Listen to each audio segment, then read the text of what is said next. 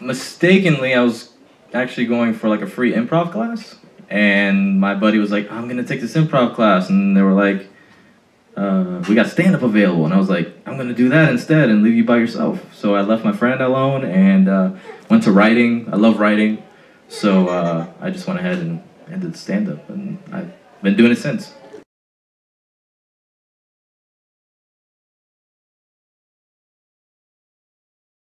It was terrible. I had 3 beers right before I went up. Right when I was on deck, I forgot my entire stand-up. I went up there and I was like, you know what? Nobody knows what I'm gonna say. Nobody knows what my stand was about. So if I forget a joke here and there, no one's gonna know. Afterwards, it was exhilarating. I got a lot of good feedback and just kind of went from there.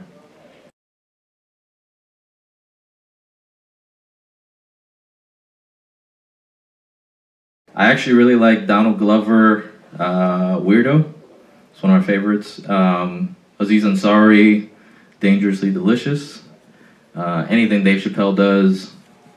Kevin Hart, Little Grown Man. I think that's, yeah. Oh, some of Bo Burnham stuff I like too. Normally when I Netflix and chill, I just put that on, and he's a crazy white boy. I don't know what it is about him, but he's funny to me. Yeah.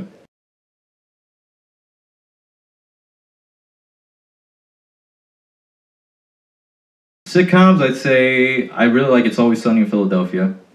That's probably one of my all-time favorite comedy shows. Films, man, I really like uh, Jude Apatow, a lot of his stuff. 40-Year-Old Virgin. Um, what else? A lot of the stupid stuff, like Will Ferrell, his Step Brothers, a lot of the out of the ordinary. But I enjoy the writing more than anything else, so I find a lot of comedy in things that aren't funny as well too. So I just I find comedy in, I don't know, like things that make you cry, like The Notebook, Moana. It just makes me laugh. It's making me laugh. I don't understand. Braveheart, it cracks me up. So it's weird in that I don't have like favorite movies, but I find the funny and the not so funny.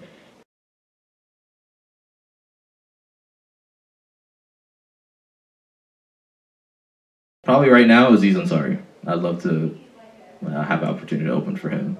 Anyone else really that'll pay me, I'll do it. But if I had a choice, I would do it Aziz for free. So call me. Mhm.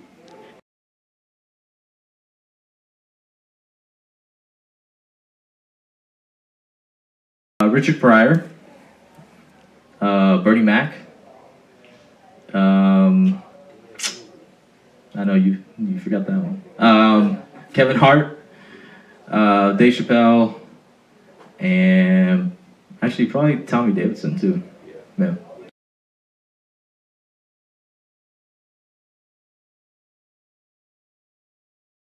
Just really staying in stand-up and doing some writing. I do write some things like online web series and stuff like that right now, and I worked on 2 actually comedy films, just doing some writing, consulting, and stuff like that. So hopefully I can translate into more comedy in that way. But right now, I mean, I'm satisfied just doing the stand-up as it is.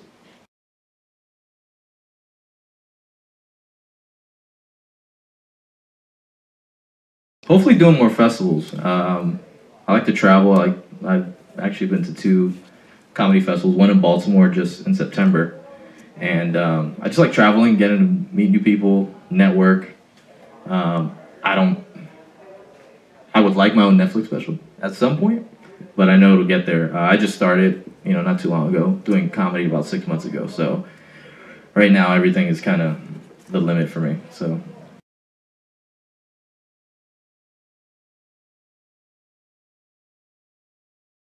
online, you can find me on Twitter, Facebook, the Instagram at Give Mike a Mic.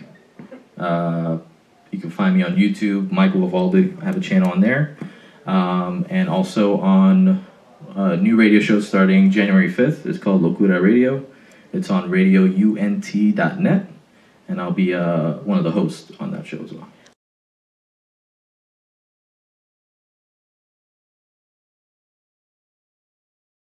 You know, don't be afraid to try something new.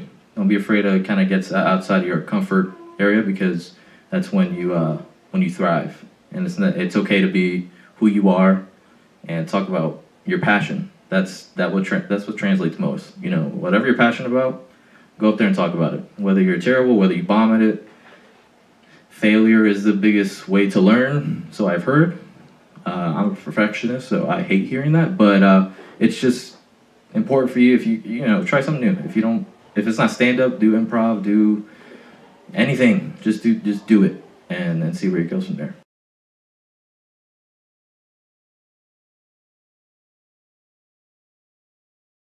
My name is Michael Vivaldi. You can find me at Give Mike a Mic, and you can find this interview at aqepi.com. Check me out and check out your local comedians nationwide, and have fun.